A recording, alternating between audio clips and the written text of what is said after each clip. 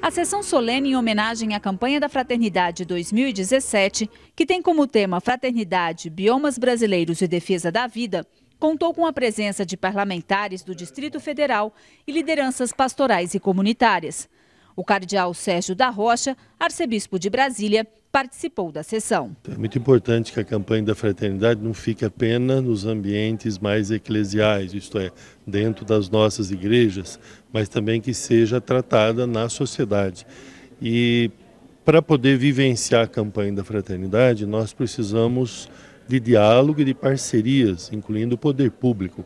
Então é muito importante, não só para nós aqui em Brasília, nesse momento, no Distrito Federal, mas que em todo o Brasil aconteçam ocasiões semelhantes, em que a comunidade local, em que a igreja local possa estar em diálogo com aqueles que estão a serviço da sociedade, exercendo os cargos públicos, como acontece aqui na Câmara Distrital.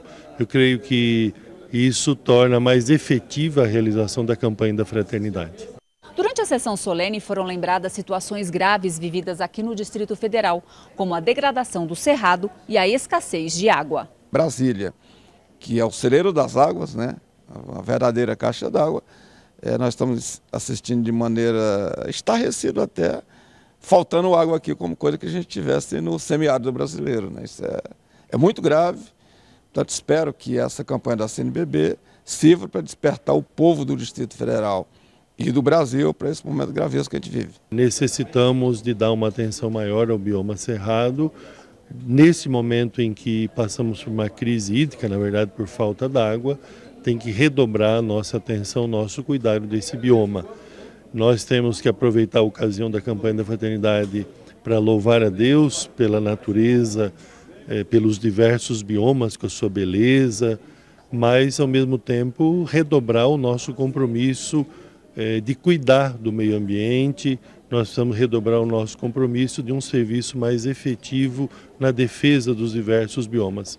E aí tem vários níveis, tem aquilo que cada um de nós pode fazer, preservando a natureza, impedindo a sua destruição, mas também nós necessitamos de parcerias, de um modo especial de parcerias com o poder público para poder superar os desafios que aí estão. Andréia Bonatelli para a REDEVIDA de televisão.